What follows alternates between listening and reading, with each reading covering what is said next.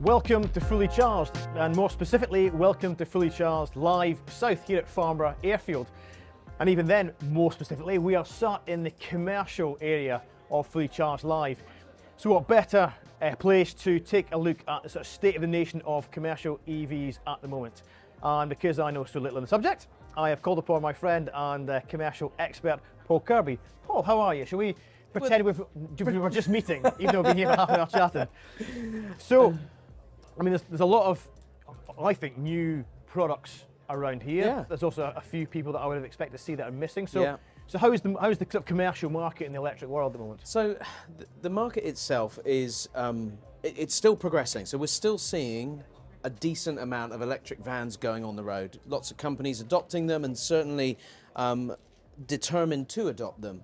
I guess the challenge is we're not seeing that same J-curve of growth that we saw in the car world. And there is concerns across industry, both government, companies and us advocates. We're seeing that the van is not accelerating at the same pace. And what can we do? You know, you've addressed it, you know, not all the manufacturers are here. What is it that we can do to help move that forward? But you know, a plethora of new vehicles here today, which is great to see. And hopefully the people are getting some interest in those and will be taking away the message that we want people to understand that there are great products on the market available for use. Commercial vehicle requirements are different for everyone, and here at the commercial zone at Fully Charged Live, we've got the full range of different vans which will hopefully meet your needs. And the examples we've got here are things like the City One, very small, payload of just under 300 kilograms, but perfect for those congested inner city locations if you're delivering someone like that. In the medium range, things like the ID Buzz and Volkswagens here, again, larger payload, you know, better range. And then if you want to move right up the top, you've got things like the Maxus ED9, again, much bigger van, much bigger payload, much bigger capacity. And what's key in the commercial sector is that you get a van that meets your needs. You need to look, before you go and buy one of these vehicles, is decide what it is you're carrying, how big it is, how heavy it is, how far you need to take it, and where you're taking it to. And with that in mind, with that information, you can come to Fully Charged Live, have a look around, and find the van that's going to be right for you. So in past episodes, we've done roundups of the small, the medium, the large sort of vans. Is there any specific new models and vehicles that are noteworthy? Yes, absolutely. So we've got front and center here in the commercial vehicle zone, the ID Buzz. Now, whilst the ID Buzz looks like a big vehicle, it's actually considered in the small vehicle segment, and that's because of its capabilities. 600 kilos payload and 4 meters cubed. It's in that small van sector, but looks like a big vehicle, and it's certainly got a lot of presence, and we are seeing that that vehicle's got the fastest charging available on a van at 170 kilowatt speed, which makes a huge difference when you're pulling up and wanting to get on and you know, get going. That's one of the things, and I think at the moment we'll address some of the questions that people should be asking if they're looking to get commercial vehicles for their businesses. But it's not just about range, which often people's kind of, you know, they focus too much on it. It's also how fast you charge. Because me personally, I would rather have something that would do a 200-mile range and charge in 20 minutes than a 400-mile range that takes 4 hours to charge. Exactly that, and I think what we've got is this balance between payload, which is the ability of the vehicle to carry, which is reduced the bigger the battery, because the batteries are quite heavy. So you're right, if we can charge a vehicle very quickly, and we know that there's technology coming that will make the batteries more dense and the charging more quickly, that will make a massive difference to the way people can operate those vehicles. And presumably, although you mentioned that the commercial vehicles, as always, are slightly lagging behind the cars, from an infrastructure point of view, any infrastructure that's being built and progressed for cars is going to help the vans out because it's the same charging sort of processes. It is, but when we build the infrastructure, vans need to be considered. We're sitting in the 3 Ti Papillo 3, which is a pop-up charging,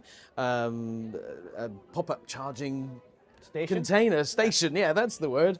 And it is designed so that it will fit vans in, and you can charge vans where they're resting. So this is mobile; it can go to wherever it needs to, and you're able to kind of, you know, plug in your vehicles in unusual situations. When it comes to commercial vehicles, it's not just about getting the right vehicle, it's about working out what is going to work best for you when it comes to charging. What we're seeing more now is greater flexibility within charging in the sense of mobile charging. And here at Fully Charged Live in the commercial area, we've got the two different ends of the spectrum of mobile charging.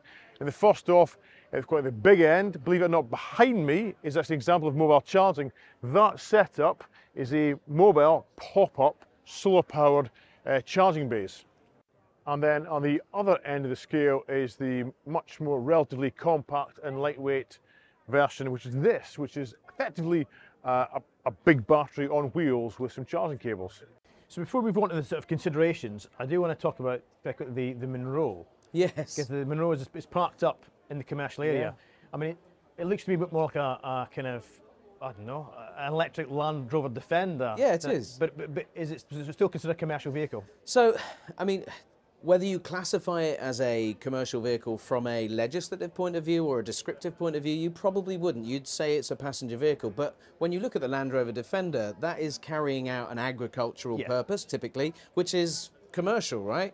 So the Munro with its 3.5-ton towing capacity, which is unheard of, almost unheard of in the commercial vehicle world, you know, decent sized battery.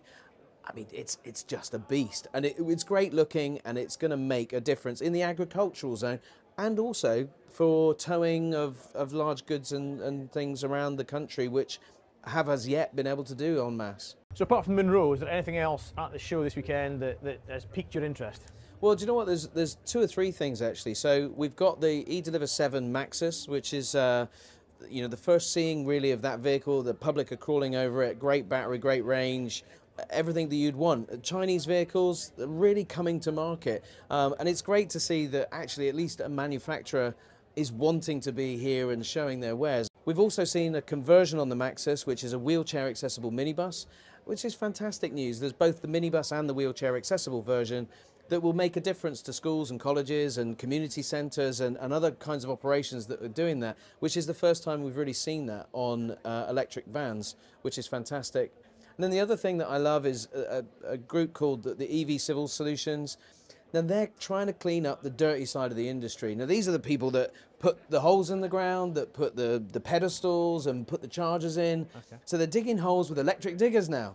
They actually have electric diggers. They're flattening down the ground with electric power tools and using electric zero emission solutions to deal with that situation of digging the holes and finishing off, and precast concrete as well, meaning that they only go to site once rather than 2 and 3 times every time they go. So it's a great thing to see, and it's also one of the few exhibits here where the digger's moving and all the tools are laid out. It's really good. And finally, from a sort of state of the nation point of view, when it comes to commercial EVs, how's the second-hand market developing? Oof. You didn't tell me you were going to ask me that question. Wow. I didn't. That's a surprise me. I just thought I'd start, that's why. No, but do you know what? It is one of the biggest questions that we've got to answer. Because if all we do is focus on these wonderful new vehicles and don't think about how the next buyer is going to use those vehicles, we talk about the total cost of ownership, right? So the total cost of ownership, residual value is critical. So that second value when somebody comes along to buy it. If we haven't educated the market, and if we haven't demonstrated what we need to give confidence to those second-hand market buyers, then we're going to see the backside drop out of the market, and the total cost of ownership goes up, and we then stall the market even further. It's a challenge at the moment to get the new vehicles out, but the used vehicles are very tricky as well, because the resellers of those vehicles aren't used to the electric vehicle market. Yeah. Okay, so you know, part of your work is as a consultant and advisor. So when it comes to large, small businesses and even the sort of sole traders, if someone's considering a commercial EV, what sort of questions should they be asking themselves, and should they be asking of the manufacturers to find the right vehicle for them? So it's a good question again. The reality is you've got to look at your business, I think, with a blank canvas. It isn't always just about replacing that ICE vehicle, that internal combustion engine vehicle, with an electric vehicle.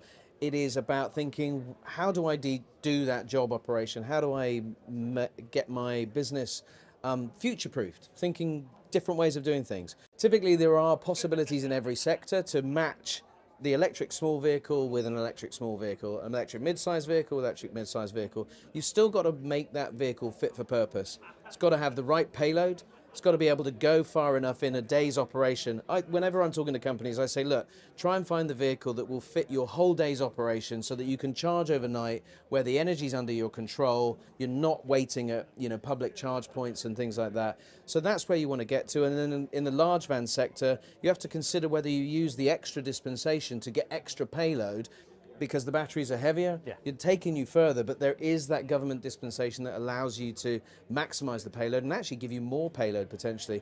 So it's about looking at every use case, making sure the vehicle's fit for purpose, and looking at what other options are out there to do something different. And I think it's a point we've touched on every single sort of episode we've done almost, is the idea of don't spend more than you have to. So people come fixated with range. Oh, I need 200 miles range, but actually, you know, the average, my mates who are like kitchen fitters and plumbers, I'll do maybe 40 miles a day. There's no point you buying a vehicle to do 400 miles a day. Buy one that'll do 60 miles, because otherwise you're just paying for an asset that you're never going to use. The batteries are more expensive than we've experienced in the past, and they're what push the price up of the vehicle.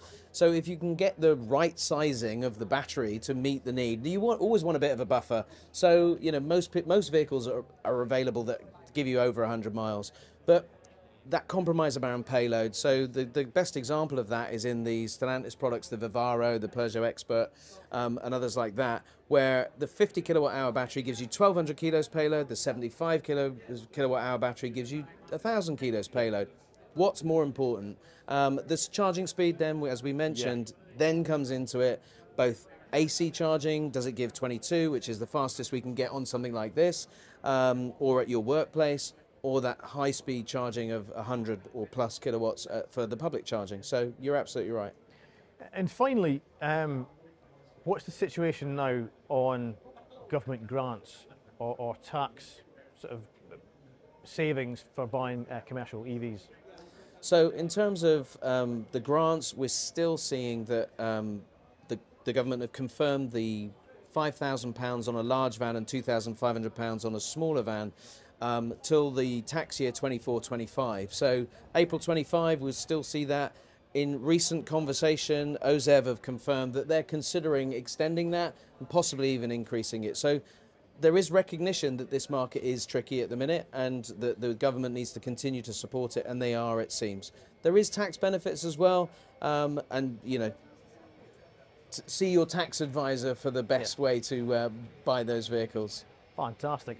So if you want to take a look at some of our previous van roundups and episodes on specific models, check the links below. Other than that, as always, if you have been, thanks for watching, and thank you, Paul. My pleasure.